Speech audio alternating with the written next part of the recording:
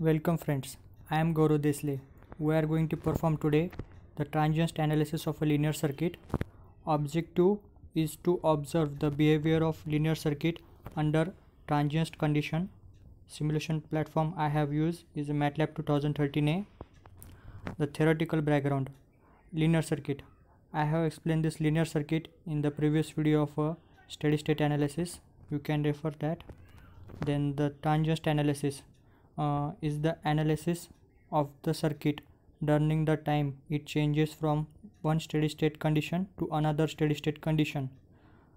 Transient analysis will reveal how the currents and voltage are changing during the transient period.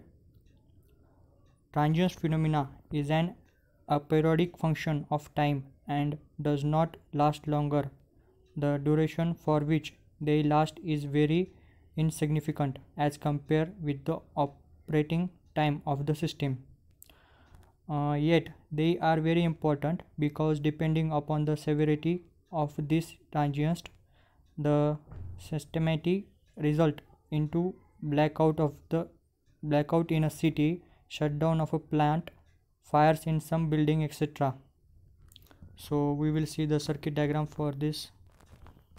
Next, transient analysis of a linear circuit diagram. You have to just draw the diagram like this and put the parameters of voltage and current, all the stuff like this. I will just put this PDF in the description so that you can refer. So further, the results and waveform which is very important to get from this circuit diagram. Simulation using a continuous solver. So start the simulation and observe line voltage and load current transients during load switching, and note that the simulation starts in steady state. As shown here, simulation starts in steady state.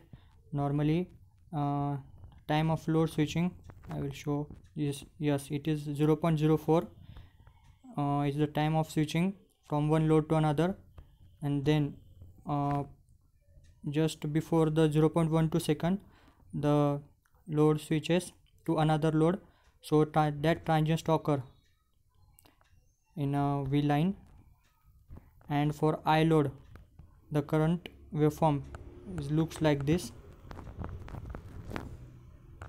Then further, using the power guide to obtain steady state phasors, set initial states.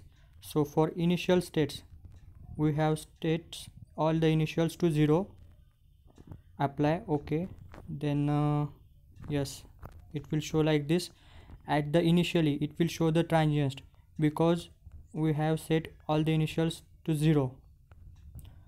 This is the only waveform. Then discretizing your circuit and simulating at fixed step.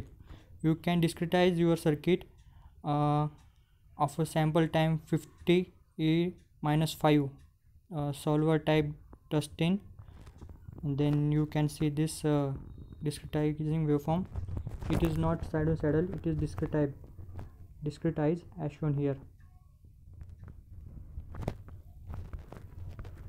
Then further, using the phasor simulation method, you can when you double click on power guide, you can change the phasor frequency 60 Hz, simulation type to phasor. Then you can further change the parameters or get the parameters like a magnitude angle, real, imaginary, or complex. When I click on the magnitude, I will just get the V line and I loads magnitude. When I will click on the real or imaginary, it will show that values or complex values or magnitude angle values. So in this practical, we conclude that we have studied the change in the voltage and current waveforms when transient occurs, discretizing the circuit and simulating in a fixed steps as requirement, and how to get different phasor simulation waveforms of your circuit. This is my conclusion. So thank you.